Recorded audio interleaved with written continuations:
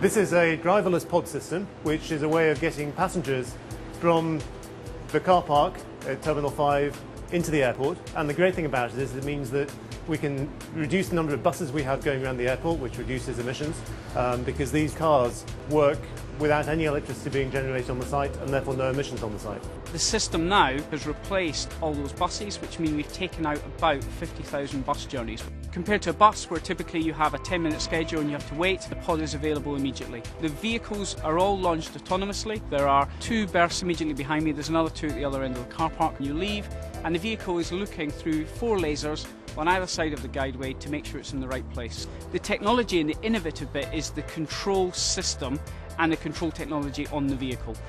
This is a huge innovation, not just within the UK but internationally. It also allows us to free up the roads around Heathrow, which increasingly get congested as more people use the airport, and reduce the level of carbon emissions. And that's really important for the people who live in and around Heathrow. It's a system of 3.8 kilometres of track. There's 21 of the vehicles. Those vehicles are electric, they run a small motor, lead-acid batteries. The vehicles typically use 70% less energy than a car would. This is the world first that Heathrow is proud to be involved with.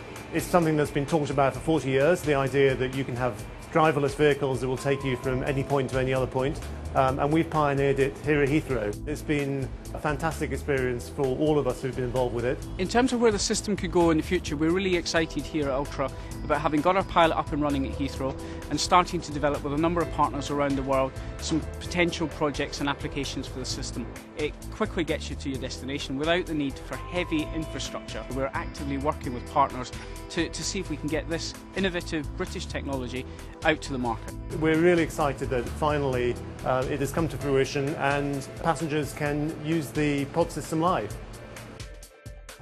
The first time I used it, I was helped by some of the people that work here. It was fairly easy to use because they sort of walk you through the whole process. I found it really easy to use because the touch screen is really easy to understand. It will take 3-4 people. Generally I'm on my own, but I have been with colleagues before and 3 of us have got in there, with luggage, and it hasn't been a problem. It took me 5 minutes from start to finish and I did not have to wait at all. It was quite clean and smart and fast and much quicker than waiting for a coach. When the idea of saving 50,000 bus journeys a year has got to be a great thing. And the main thing I like is the fact that it's so eco-friendly.